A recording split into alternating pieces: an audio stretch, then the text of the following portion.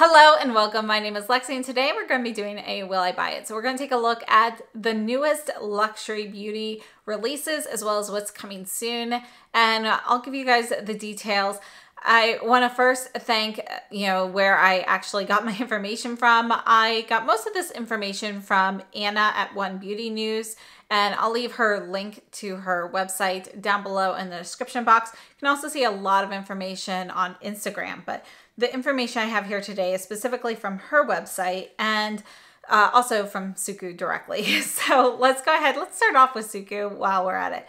So SUQQU has their new spring collection coming out very soon. January 20th, it's going to launch at Selfridges, and on February 3rd, it's going to launch at Cult Beauty, Liberty London, and Harrods. So those are all coming very soon. And we have, like most SUQQU collections, we have a mix of permanent and limited edition items. And there are some exciting things here. So first of all, we've got 3 eyeshadow palettes coming out, number 12, 13, and 122. If you are kind of new to SUQQU, anything that starts with 100 is going to be a limited edition item. So palettes 12 and 13 are both going to be permanent.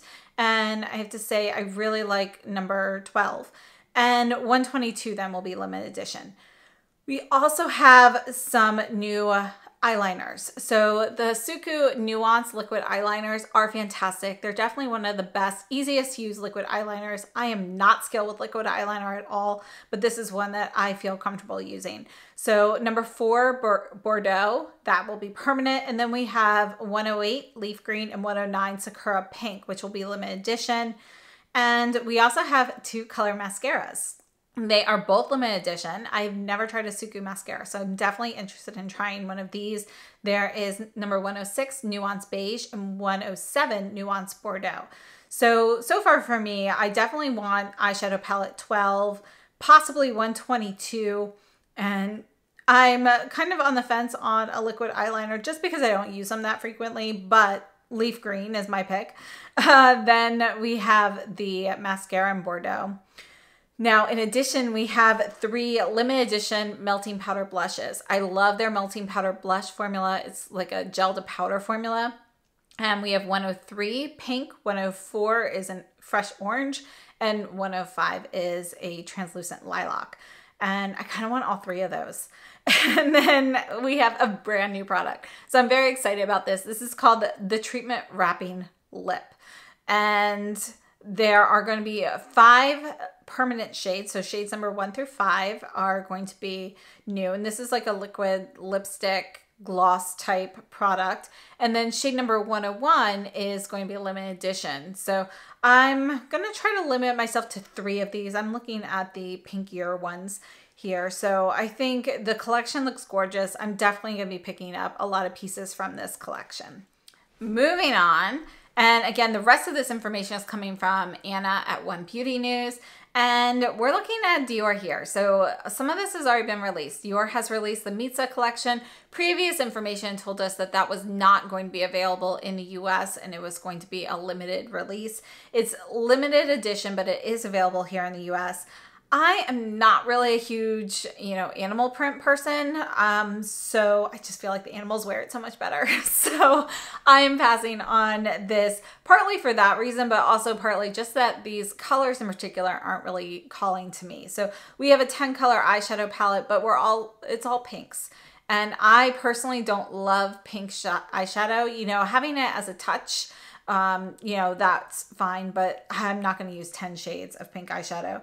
So that, that's a pass for me. They also have another 5-pan eyeshadow palette, number 709, Iconic Muse. And it looks pretty, but again, it's going to be a pass for me.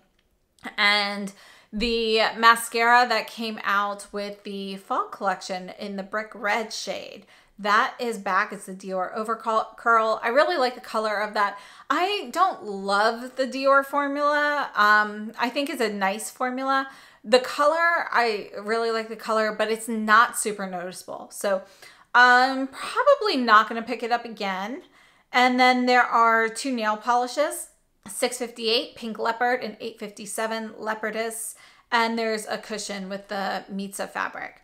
So overall, that collection is going to be a pass for me, but we also have a couple other items for Dior Spring, and that is going to be the Bronze Sepia palette, and there's also a Rosy Petals palette as well. Oh, I'm sorry, it's Soft Petals. I have to say this Soft Petals is number 899, but it does look fairly similar to the iconic Muse palette from the Mizza collection. Either way, I do think both of these palettes look really pretty, particularly the Bronze Sepia. It looks warmer toned on the website, but you know, you can see swatches of it already on Instagram because these are both available on the Dior website.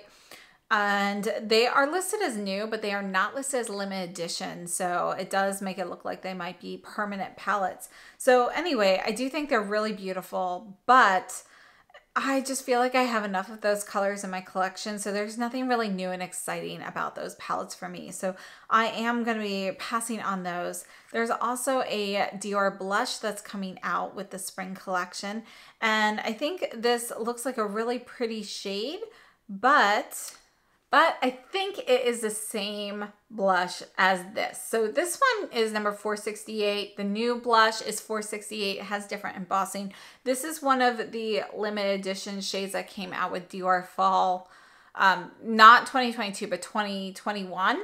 And, you know, it's a little bit shimmery. It's a really pretty shade. But I'm betting it's the same color, but they gave it a different name. They're calling this one Lupine now. I forget what it was called before, but that was when we had the Wild Wings palette and so forth. It was the bird theme. So it did have a different name, but I think that's going to be the same blush. So no need to pick that up. Another thing to note is looks like Dior is in the process of reformulating their blushes. So we should have new blush formula, potentially new colors and everything coming soon from them. So for me, I'd rather wait for those. I think the Dior blush formula is nice, but I don't like, there's nothing special about it for me. So I think, you know, when I see a nice color I pick it up, but it's not a formula where I feel like, oh, I really want more of these type thing. So for me, I just think it's okay. But yeah, if you missed out on this when this was available and you're interested in it, it's definitely a nice shade. It's kind of a corally nude, but there's definitely shimmer in there. And honestly, for me, it's just a little bit too shimmery, so I don't really wear it. Also from Dior, we have the Dior Lunar New Year lipsticks. So the lipsticks are going to come in your traditional Dior lipstick packaging for the Rouge Dior lipstick. So it'll come like this, but there's a special case that goes around this. So, you know, like one of those like cases with the little like latch on the front. So this will have Lunar New Year packaging for that. It looks really pretty, but I don't think the actual lipsticks themselves are any different. If you want to get the case though, you have to get the lipstick. So they have two shades that you can purchase it in. There's the 999 matte version and the 720 Icone in the velvet formula. I personally prefer the Dior Velvet over the Dior Matte. I find the Dior Matte to be a little dry, but the Dior Velvet is a bit more hydrating to me than the matte. They do look fairly similar on the lips though. So that's how you can get that Dior Lunar New Year case. They also have a Dior Lunar New Year lipstick set, and that's going to feature shades 720 Velvet formula, so that's the same as in that case. The 760 Velvet, the 840 Velvet, the 999 Velvet, which I really like that, and then the 525 Satin Lip Balm. So definitely a great range of shades if you're interested in those. And in this case, you're going to get kind of like a nice box for those lipstick shades there. So you got 5 lipsticks and a box that fits all of them at once. So overall, I'm passing on that too. I feel like I'm passing on all the Dior. I guess I am passing on all the Dior right now. But yeah, that's what I see coming soon from Dior. But I will definitely pick up some of the new blushes when those come out. And we're already starting to see a few sneak peeks of those. So hopefully they're coming sometime spring, summer-ish. Moving on, Charlotte Tilbury has released new highlighters. I have to say, you know, one of my subscribers saw these in person before they were released, and they did tell me that they seemed pretty glittery. And looking at them, that's what I see too. And they're just going to be a pass for me. I don't really need any more highlighters. I just don't see anything really special about these.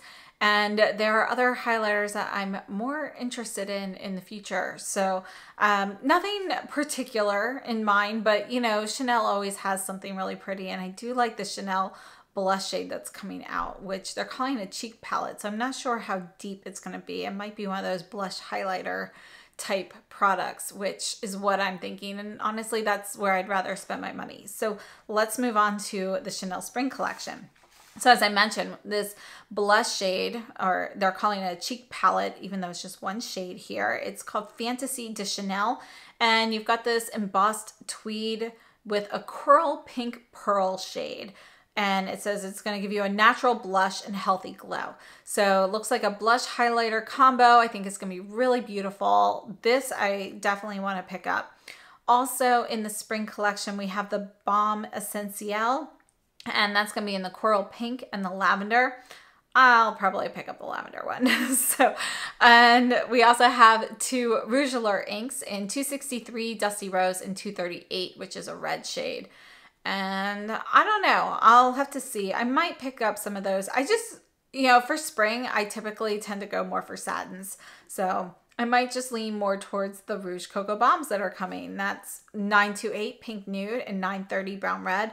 And I have to say, I don't really wear my Rouge Cocoa Bombs a ton. I do wear them. There are certain shades that I definitely wear, but don't wear them as much as I anticipated wearing. They're just not... There's nothing wrong with them. There are just other products that I tend to reach for more. So I haven't decided yet whether or not I'm going to pick these up, but I kind of want to pick up both of these shades. So I'm on the fence on those. I'd love to know, let me know if you're interested, if you want to see swatches of those and so forth. Also part of the spring collection, they're bringing out 3 of the waterproof brow pencils that are limited edition. I don't know why a brow pencil has to be limited edition. I feel like that should just be added to the permanent range, but shades 814, 816, and 818 are coming out and they are limited edition. And then we have this eyeshadow palette in number 68. It's gonna have the tweed embossing on it. I'm curious to know whether or not it's gonna have a tweed, you know, outer case on it, like the sleeve. So we'll have to see. I'm also curious what the price point is going to be on that particular palette, whether it's going to be priced with most of the Chanel palettes or more like the tweed palettes, which had a higher price tag. And I think that's going to be kind of one of the determining factors, because I think this palette looks really pretty, but you know, I've seen photos of it taken in different lighting, and in some lighting it just doesn't look that great. In others it looks really nice and springy. So I need to see some better photos, some better swatches and so forth before I really decide. And I think, you know, most likely if it's the regular price, I'm going to pick that up. But if it is the, I forget how much the tweeds were, like 88 or something like that. Yeah, I don't know if I want to pay that much for it. So I'm kind of on the fence with that, but there are definitely some items here from Chanel that I want to pick up. And the number one item for me from this collection is definitely going to be the Fantasy de Chanel. And I do think that's going to go quickly. So if that's one you're interested in, you know, definitely don't wait too long on that. These are all due out in February. Let's move on to YSL. So YSL, we've got a few different collections coming out. They have a Valentine's Day collection that should be out soon.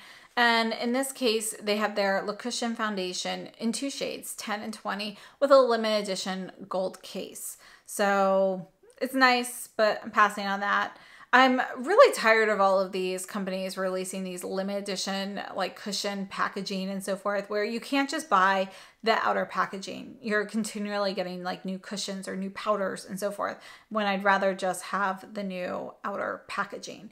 So that's a pass for me. They also have in this black and gold outer packaging here, 2 new shades of the Slim Velvet Radical Matte Lipstick. Although I have to say, I'm not positive they're new shades, but I don't love the formula, so I only bought one of them and didn't buy any more. So anyway, we have 302 Brown No Way Back and 314 Limitless Cinnabar. So the packaging on that is going to be a limited edition. I'm not sure about the actual shades there. We also have a YSL Spring Collection, which is actually going to be due out anytime now. This might actually be out before the Valentine's Day one. So it's actually going to be January, but I'm just not sure when. So we have the Volupte Shine lipsticks, lipstick balms rather. We have 3 new shades there, and these look really pretty. I might get 2 or 3 of these. So we have 161 Rosewood Beet. This one's a bit more red. We have 162 Pulsing Rose Hip and 163 Showstopping Rose. So those last 2 in particular are really, you know, they just look like perfect spring shades to me. So I'm tempted by those. We also have 3 new shades of the Tatouage Couture Velvet Cream Liquid Lipstick, which I have not tried theirs. So I don't know, I might try one of these. We have 220 Control Blush, 221 Play It Coral, and 222 Pink Game. So I think those look really nice. The rest of the spring collection though is just So we have everything was inspired by a pink sunset. And one of the things I find really disappointing is, you know, the YSL Holiday 10 Pan palette was the Desert Nude palette, which was actually around last summer in regular packaging. And then they changed the packaging. I forget, I think it was like gold packaging or something for holiday. Well, that palette is back again for the spring collection in limited edition black leather packaging. Although I'm not sure how this is different from the regular packaging. So anyway, I'm just tired of them reusing the same color story all the time. So not even color story, like all of the shades are exactly the same. It's the same palette. So there's that. And then we do have that cushion foundation back again, this time in a black leather limited edition packaging. And we have 3 shades available, 10, 20, and 25. And then this actually looks interesting to me. It's the Touche Cloud Glow Packed Cushion with a pink leather case, and they have 2 shades, B10 and B20. But this is supposed to provide high coverage, all-day comfort, 24-hour hydration, instantly even and radiant skin, and it has an exclusive film-forming technology that makes the formula resistant to moisture, and the coating is smooth and enveloping like a second skin. So I'm kind of curious about it, but I'm not sure if I'm curious enough to purchase it, so we'll see. There are also going to be 2 Slim Velvet Radical Matte lipsticks in 312 Unconventional Nude and 315 Boundless Maroon. So those are all due out in January. Now, moving on, we have a few more collections here. And Tom Ford Rose Prick Collection. I believe I talked about this in my last Will I Buy It. This is due out anytime now in January. And they have taken the creme eyeshadow formula, and we have 2 palettes. One of them is a repeat. It's a Rose Topaz palette, which I personally really like that one. And then we have Forbidden Pink, which honestly looks more rusty than pink. I'm going to pass on that. It's just, I don't know. The colors don't speak to me, but you do have the really pretty, you know, pink packaging on these. And then we have 2 satin matte lipsticks in 26 To Die For and 52 Naked Rose. I'm on the fence on those, but honestly, I'll probably pass on them and focus on some other lips. You know, we've got so many great lip products coming out, like the SUQQU and potentially the Chanel Rouge Coco Bombs. And then Givenchy just released their new lipsticks, which I have and will review those very soon. Those are the Silk Intense, but if you're interested in preliminary thoughts, I do have a video talking about that formula with the Givenchy Holiday Collection, because one of those shades was the Silk Intense formula. Now, moving on to other Givenchy items, we have a few things coming out. There are going to be 2 new additions to the Prisma Libra line. We have a skin caring corrector and a skin caring concealer. So both of them are going to be 11 milliliters of product. The corrector is going to come in 3 shades. We have blue, which is supposed to decrease yellowness and add freshness, green to decrease redness, and peach to cover dullness and imperfections while providing some brightening. So interested in that. And then we have the skin caring concealer, which will have a wide range of colors. I'm not sure exactly how many. Both of these products are said to mask imperfections, give the skin a radiance due to the light reflecting ingredients, and they're going to have, you know, skincare ingredients infused throughout as well. So those I'm interested in. And then we have their spring collection as well. And I'm not sure whether you know, all of these items will be available in the US or what, but I'm definitely gonna be looking for them. When things are not available in the US, my first source to purchase is typically Feel Unique for Givenchy. That's where you can get the loose powder blushes that we never got here in the US. And they have a new shade that I really, really want. So this is 12 Rose Souffle, and it's a coral pink. I think this looks so pretty, and I love their loose powder blushes because I just think they go on beautifully. So, you know, it's really like one of the most natural looking powder blushes in my opinion. So I just really like those. I really want that one. And then we have 3 shades of Rouge Interdit Balm, which is new. They're all going to include some shimmer. So we have 21 Sparkling Peony, 22 Luster Dust, and 23 Red Shimmer. And I would like to get all 3 of these. So all of these spring items here are going to have this black and white 4G logo, and they are all limited edition. They are due out in January. They are not currently on the Givenchy website for the US. So hopefully they'll be releasing soon. And even if they're not here, I hope that they do make it to Feel Unique. And most of the time, things do make it over there. So, yeah, I think, we're almost done. The last thing I wanted to mention were the Chanel Chance body creams. So they released 3 fragrance body creams. I am not huge on Chanel fragrances, so they're going to be a pass for me, but they are out, and you know, they look like a nice product. I've heard favorable things from people who've used them so far, but they are just something that doesn't really interest me at the moment. So yeah, that's everything for this edition.